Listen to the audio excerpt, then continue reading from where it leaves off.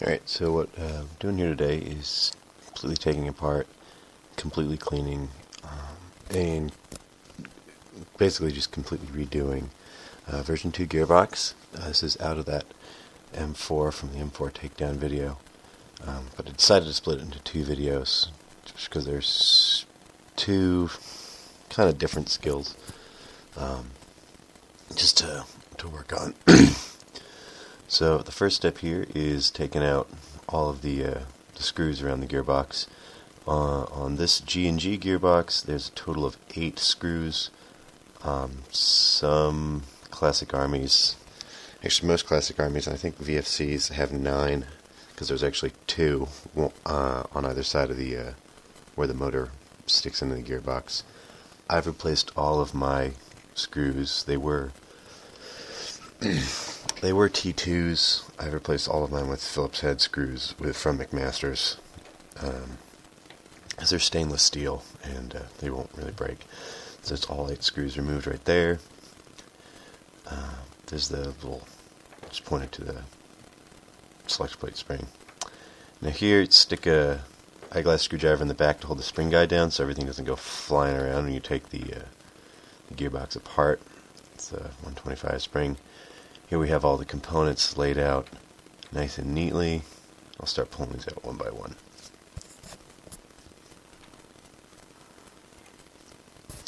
There's the cylinder assembly, piston, tappet plate spring, cylinder head, and air seal nozzle.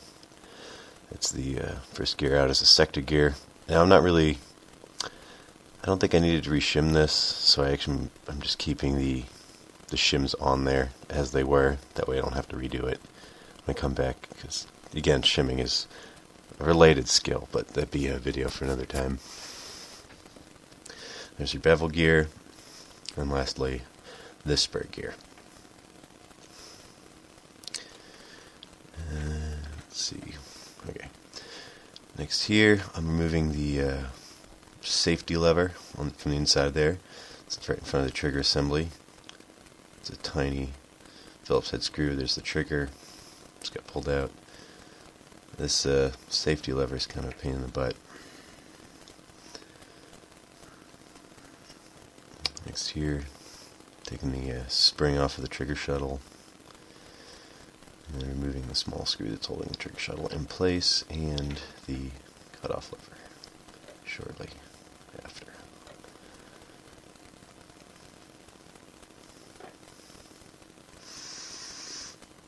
Now here, this is I actually have a 3-wire MOSFET attached to that. So if you see some extra wires, that's what that is.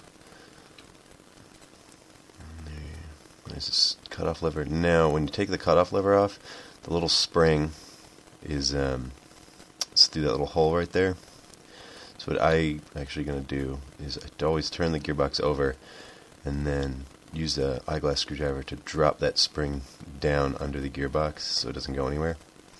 Because if you lose that, basically selecting between semi and full auto isn't going to work at all. It'll just be kind of random. And there's all the components out of the gearbox. So now we're putting everything back in. Start here with the cutoff lever, and it uses this tiny screw here. There's actually 2 of these, one for the safety lever and one for the cutoff lever. They're interchangeable, doesn't really matter. Again, tiny Phillips head screwdriver, or tiny Phillips head screw.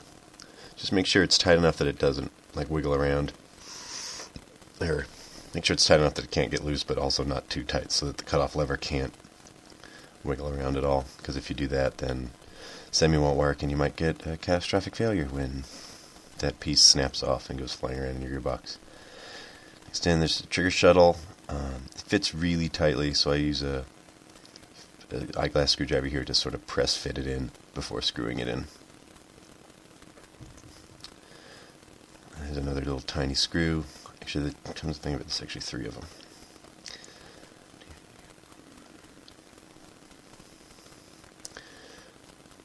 Here, make sure all these wires are press fit nicely into the little grooves that they go in. That way they don't get in the way. Again, using an eyeglass screwdriver to do that.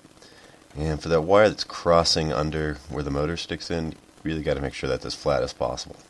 because if you don't, the motor, just from spinning, will completely erode that wire, and you might get a short through your actual gearbox, and it's bad news. Here's a trigger. The trigger spring still attached. You can see there.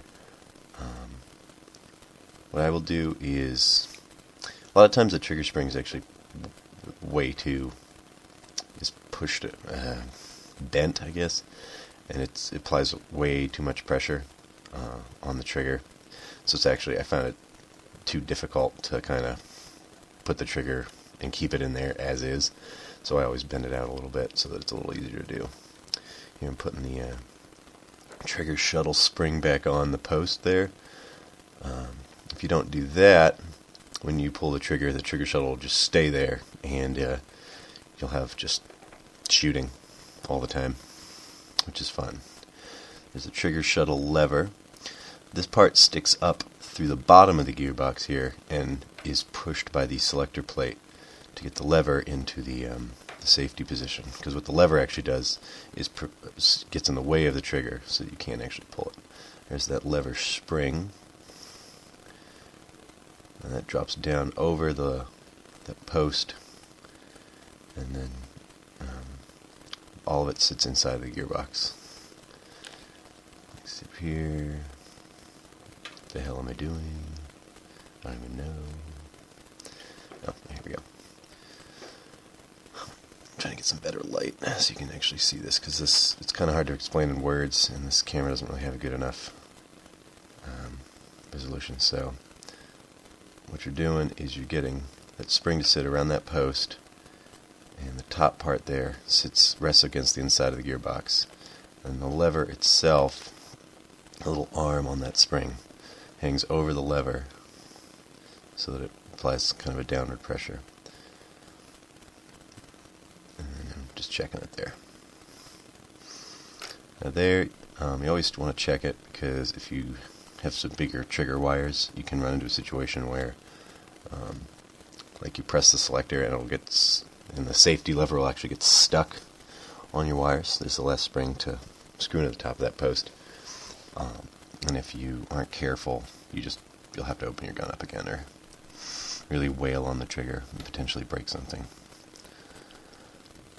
So again, just making sure that safety lever's still moving.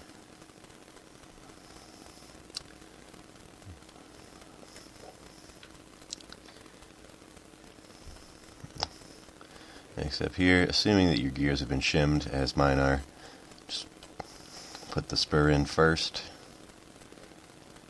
then the sector gear, and then the anti-reversal latch, because that sits under the bevel gear. Make sure that spins, and then the bevel gear goes in last.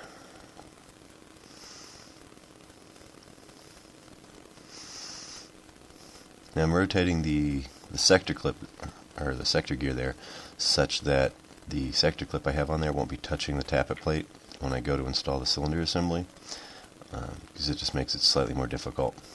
Here I'm lightly greasing both sides of the tappet plate so it slides a lot easier.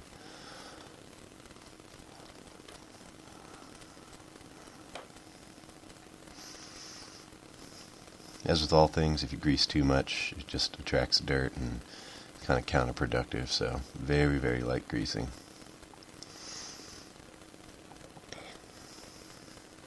So I'm using needle nose pliers to get the tappet plate spring attached to the tappet plate and the little post on the inside of the gearbox that it attaches to.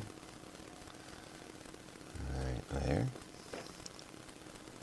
I'm using an eyeglass screwdriver to press that all the way down so that when I'm pushing the gearbox back together, it pulls the tappet plate down into the gearbox. Now lightly greasing the piston rails just to ensure ease of movement. And I use white lithium grease. I don't know if I've mentioned that before, for all my moving parts, and I prefer to use silicone grease on any O-ring parts. So the actual piston head has silicone grease on it. Next up here, spring guide and spring. If you're using an irregular pitch spring, make sure that the tighter coils there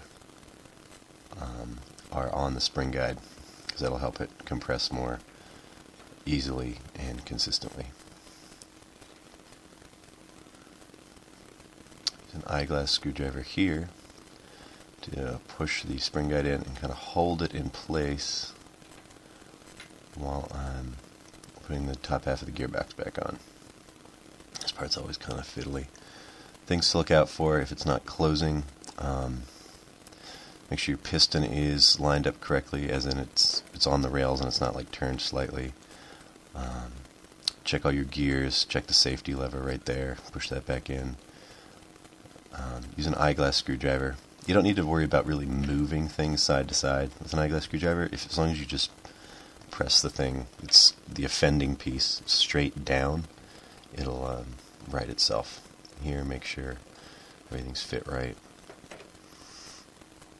Make sure the air nozzle floats back and forth freely. Screw it all back up.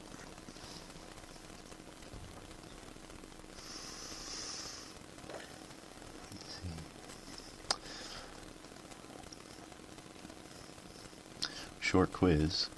Those of you who've been watching, what have I forgotten to do so far?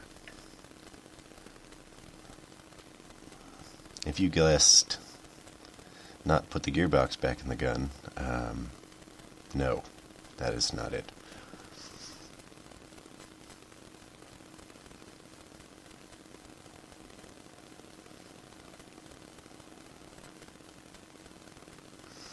In the background I also have the movie The Raid Redemption playing, which you guys should watch because it's awesome.